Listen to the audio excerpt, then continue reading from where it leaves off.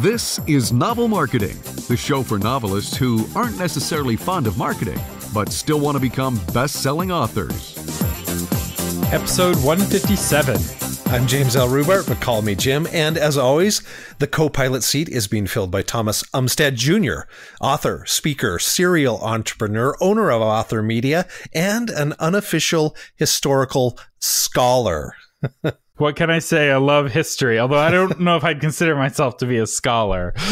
He is a scholar, folks. I'm serious. He is a scholar. You ask him any question about history. Well, I guess, Thomas, you can only talk for about 2 hours on any subject, right? This is why I don't have more friends. Every topic ends up being, oh, well, actually, if you understand the historical background of this, blah, blah, 20 hours later, everyone's asleep. So They are not asleep. They are not asleep. Some exciting news. Novel Marketing was recently named in the top 30 marketing podcasts on all of podcasting by FeedSpot. So thank you for FeedSpot for saying that we're one of the top 30 podcasts. And you can check out their list at feedspot.com. We'll have a link to it in the show notes.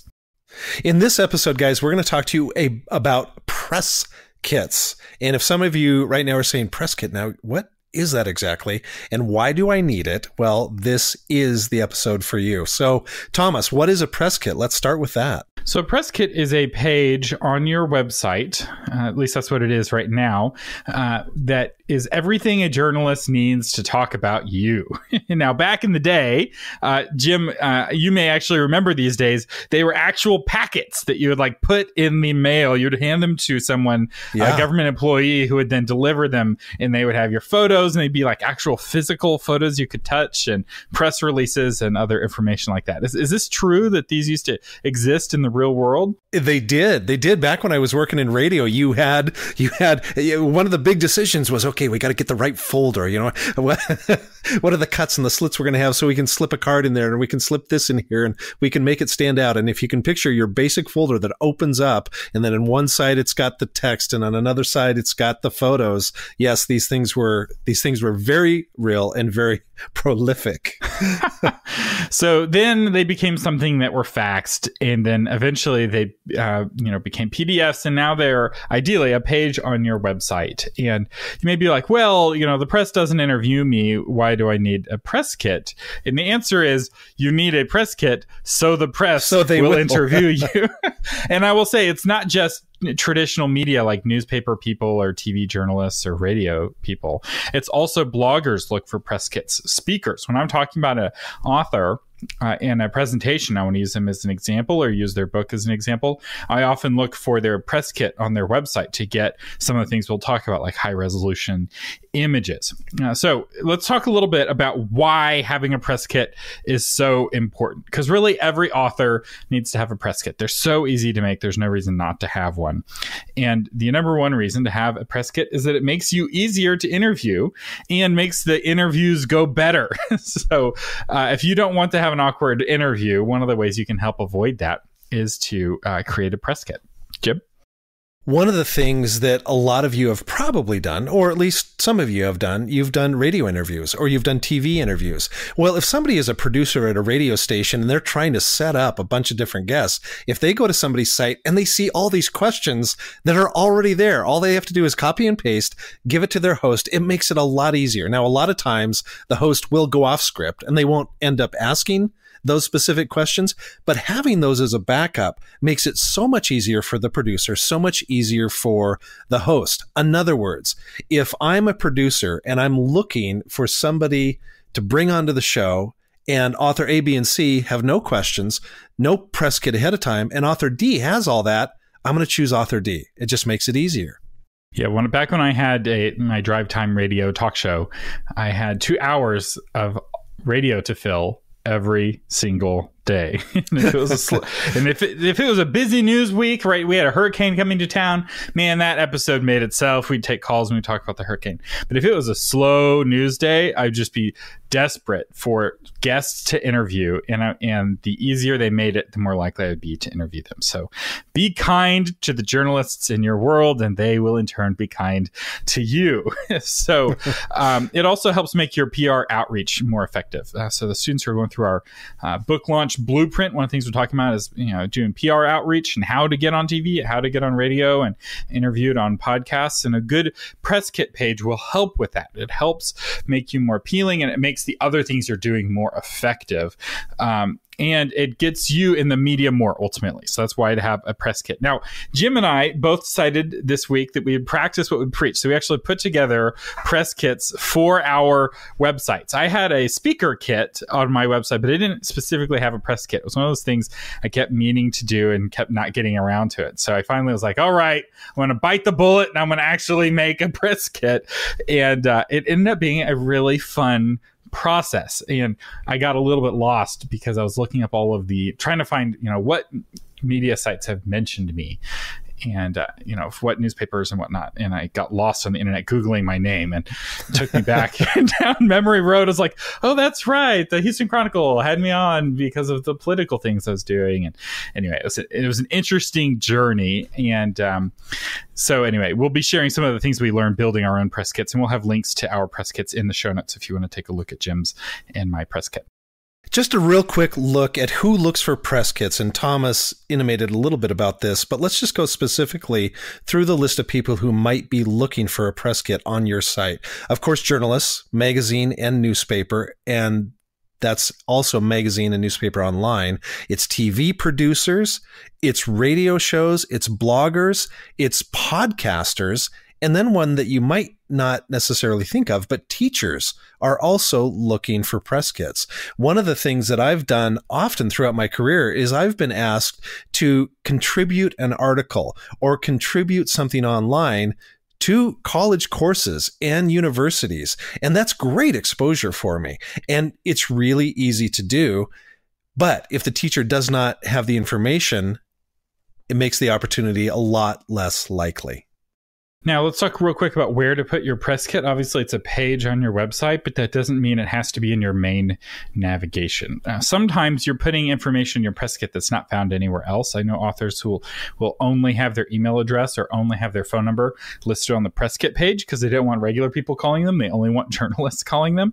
And so you may not want to make a big deal about the press kit. And I will say, as a journalist, where I am looking for the press kit is in the footer, believe it or not. That often when I'm like wanting to interview somebody or wanting to talk about somebody on my show, because that's the other thing that it's used for press kits. It's not just used for interviews. I may be talking about you and I want to go and check out your press kit before I talk about you, and I'll never ask your permission to talk to you. And so it's either going to be me getting information from your website or me getting information from other people's websites talking about you. Which do you prefer? I'm going to that footer specifically to look for the press kit. So that's the most important spot to put a link to it. And you may also add a link in your about page. And if talking to the media is a big part of your brand, it's okay to put it in the main navigation, but it's not required. I want to go back to something you said a second ago, Thomas, and that's talking about people going to find your press kit. This makes it really easy for these people to check out all the information they need without having to email you, without having to have any contact with you. They can do their research ahead of time and go, yep, Thomas is going to fit, or nope, Thomas is not going to fit. So you are making their life much easier when you have that press kit. All right, so let's talk about what to put on this page. We created the page. We're linking to it in the footer. We understand why it's important. Now, what do we put there? And the first thing you want to include, and the number one thing I am often looking for, is high resolution images. And you know an image is high resolution because it has at least 4 digits worth of pixels. So 1,000 or more pixels by 1,000 or more pixels. Your 200 pixel by 200 pixel thumbnail is not a high resolution image. And if I'm wanting to put you on a presentation slide, if I'm wanting to put you on TV, if I'm wanting to feature you on my YouTube video, I've got to have an image that will look good in HD. And an HD video is effectively 2,000 pixels wide. So if I'm wanting to show your face in full screen, I need a version of your photo that is at least 2000 pixels wide. So we're talking high resolution, big megabytes, not the kind of image you want to use really anywhere else on your website because it'll make your website run slow. But as a journalist, I'm wanting it to run slow so I can get that big file. Or another way to do this, you can have your cake and eat it too. You have a thumbnail of your headshot or your book cover, and then I click on the thumbnail and it downloads the high resolution version. That's like the gold standard of how to do it, where the page still loads quickly, but I still have access to that high res version. Another thing you can do, because it's more than one photo, so you have a chance to put a number of photos down here, because typically if you look at photos on a website, it's going to be that one headshot. Or say you're at a writing conference, you're going to be speaking at a writing conference. There's that one headshot of Thomas, but here we can have 2 or 3, maybe even 4 photos. And that gives you a chance to show a little bit of your personality. For example, you'll see if you choose to go and look at my press kit page, I have a shot of me water skiing, just this wall of water going up behind me. And that's a chance for a journalist or someone to go, oh, well, that's interesting. I haven't seen that. Shocks Broca. It's surprising. It's intriguing. A journalist is going to go, oh, so Jim's a pretty active guy. So it's a way to show a little bit of your personality as well. That's right. The next thing you want to include in your press kit is an extended bio. This is the one thing I still need to work on my press kit. I copy and pasted my bio from my speaking introduction. So a speaking introduction bio is very short. You don't want the person introducing you droning on and on about where you went to college. A journalist, on the other hand, really does care about your longer story because they're going to pull out pieces and make their own shorter version of the story. So they're not wanting the list of ingredients for a very specific dish like you give a speaking introduction. They're wanting access to the whole pantry, so to speak. So you want to have a longer, more detailed bio, and you need to make sure and write it in the third person. So don't say I did this and I did that. Say Thomas Umstattd did this and then Thomas Umstattd did that. Use your actual name. It's really important in your bio, especially on the press page, because I may be, if I'm in a hurry, copying and pasting straight from your press kit page right into my show notes to interview you on my radio show, and I want your name to be there, and like how your name is pronounced, little things like that are good to put in your extended bio. Jim? Then the next thing you want to think about is frequently asked questions and suggested interview questions, and those could be 2 separate things. For example, somebody might say, well, Jim, where do you get your books have often been touted as very unique. Where do you get your ideas? So I'm going to ask that question. That question tells a little bit about me, and it could also be used as an interview question. So you're going to list frequently asked questions that you get as an author, and then you're going to have a list of questions that you know that hosts have enjoyed asking you either in blog interviews or TV or radio interviews. You're going to give them kind of a smorgasbord or an a la carte menu of questions that they can draw from. Another thing you may consider is doing a show topics section. So for me, I really enjoy being interviewed on people's podcasts. In fact, I was recently on a great podcast called the Pastor Writer Podcast, which is specifically for pastors who are writing books. It's a great podcast. And one thing that makes it easier to be interviewed on podcasts is to have some suggested topics ready to go. And I will say for my suggested questions, I actually took the questions from the Pastor Writer Conference. I use those as my starting point, or from that podcast, and like I tweak them because it's such great questions. It's a really good podcast. We should link to it, especially if you nonfiction folks. I talk for 40 minutes about how to go viral in your nonfiction book and blogging and all that. Nice. So, but you put your topics there, and then another thing. This is maybe the most important part of your press kit. So I need you to pay attention. We teased this last week. We're saying it again this week. You need to put your contact information. So, journalists are some of the only people in the world who have real deadlines, right? Newspapers get printed, and if you don't have your quote in by the time the newspaper gets printed, you don't have your quote in, and the quote is not there. It is real. When I would go on radio, my show started at 5 o'clock for the afternoon drive. And if I didn't have something by 5 o'clock, I didn't have it. And by 7 o'clock, the show was over. And it was a perishable commodity. Like, the deadlines are real. And so you need to make it very easy for people to get a hold of you. We talked about this last time, Google Voice. I use a paid service called Ring Central in addition to Google Voice, which is my business line. So it rings to my computer. I could have it ring to my phone, and there's an app where it would ring to my phone. I don't want that, because I don't want people to call me on my phone. I don't even want people I know to call me on my phone, because I'm a millennial and I don't like talking on the phone. But I do want journalists to be able to call me if they need a quote or something. So you put a phone number there, put an email address there. What I did is I created a special email address. It's press@thomasumstattd.com. And so that email just redirects to my real email address. So I can always know if somebody's emailing that address. And if it gets picked up by spammers or whatever, I will know. And that didn't cost me anything. I just set that forward up in Namecheap. And you can go old school and do what I do. And I just put my phone number up there. And so people can call me. I have a policy. If a number comes up and I don't know the number, or the caller ID doesn't come up, I don't answer the phone. And so they can leave a message or they can text me. But for me, I've just decided when I was setting up my page, I don't care if my number's out there, because most people are not going to go to this page unless they have a real purpose for calling me. So we'll see how it goes. Yeah. Another thing is social media links. Journalists particularly like to follow Twitter. Journalists are really big on Twitter. And so if you're active on Twitter, if you have a Twitter, link to it. Facebook as well. If you have a professional Facebook presence, you can link there. And then any other social media. This is another place to list them. And then any awards that you have won. Another thing, some authors do this, some authors don't, but press releases. What I recommend is to create a special, if you are like an organization or you're putting out press releases, create a special category called press releases on your blog. Have your press releases be blog posts, which makes them a news release. And then on your press kit page, show just the news release blog category posts. If you're using Divi, which is what we recommend, this is really easy to do, and it will automatically update with all of your most recent press releases, which is really cool. Another thing that you'll want to include is press mentions. So journalists like to interview people that other journalists have interviewed, because some people are good with the media and some people are not. So if somebody's been interviewed by lots of media sources, there's a good chance they are good with the media, which means it'll be an easy interview, which is what we want. We don't want someone who answers our questions with one-word sentences or on the other hand, won't shut up.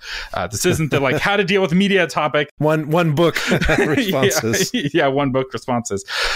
But you want to show off if you've been talked to from the New York Times, you want to put them on your website. What I did, I'm not a big graphic designer, but I took the logos of all the different newspapers and media outlets that have interviewed me, and I put them into Keynote, which is like PowerPoint, and I organized them, and then I exported that as an image and uploaded that image to my website. So all the little logos are there and they all look fancy. And it was a very low tech, easy way to do it. Another way to do it is to hire somebody on Fiverr, which we like to recommend. For $5, give them a list of all the logos and say, hey, put together an as seen in graphic with all these logos. I'll pay you $5 for it. Somebody will be very happy to do that for you on Fiverr.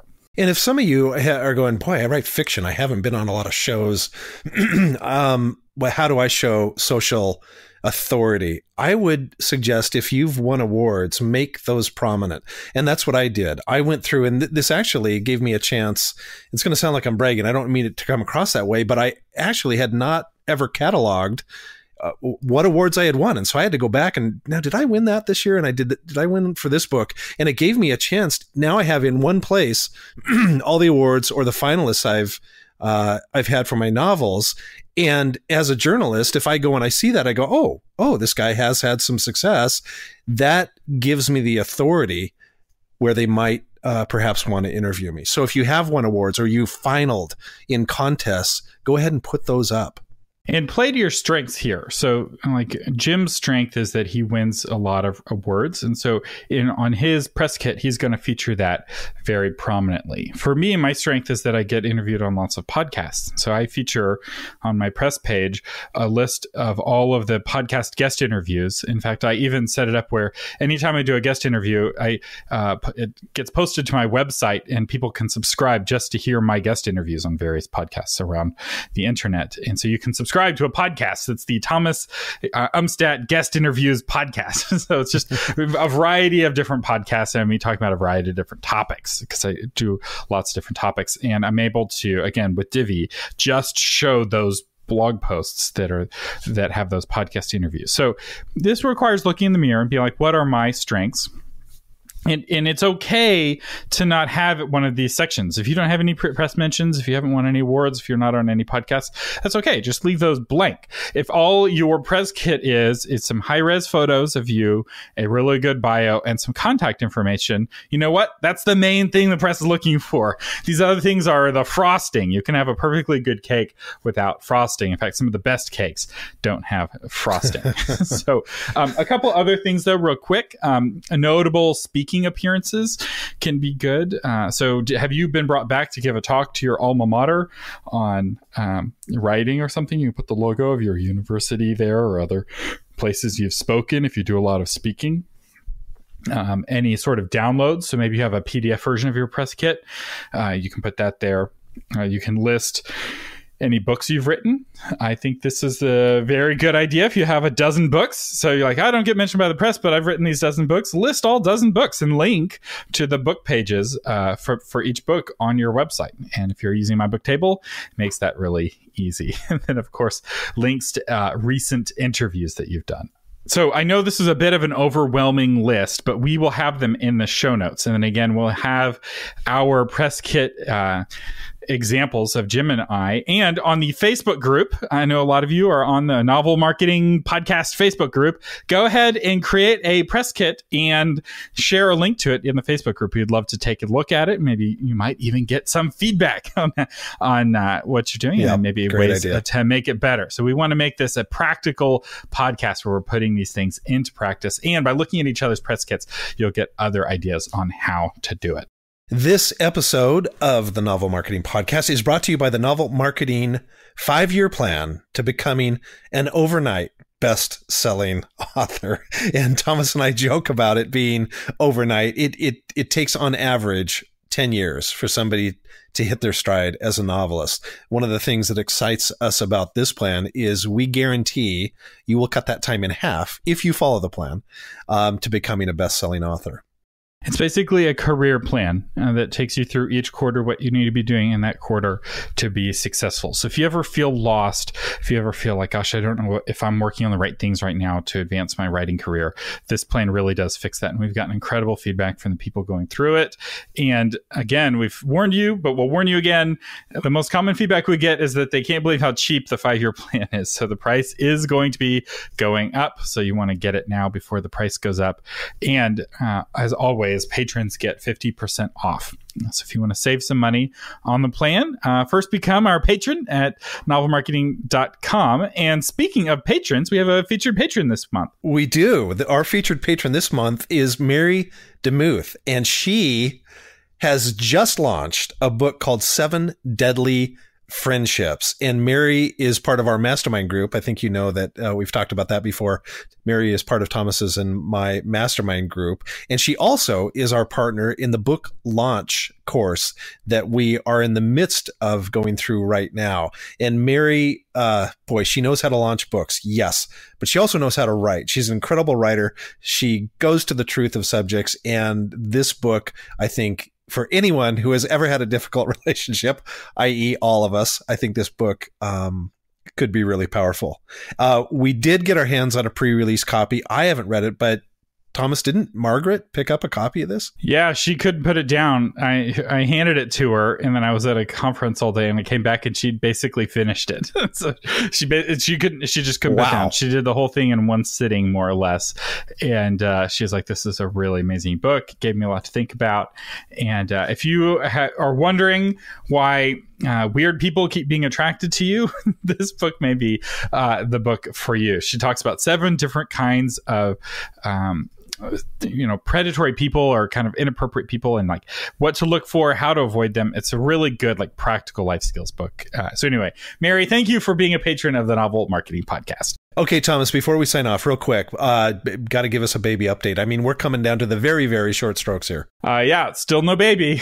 So we're waiting. The baby seems to be ready, but the baby's also not ready. So my wife and I are both very ready to have the baby. So, or at least we think we are. It has to be again in a couple of weeks. I think we are 10 or 11 days away from the due date. So we are impending the day for the baby. And if you want to see photos of the baby, I will post them to the Facebook group first. Well, I mean, I'll send them to my family first, but yes. Before we mention them on the podcast, I will share a photo on the Facebook group. So another reason to join the free Novel Marketing Facebook group.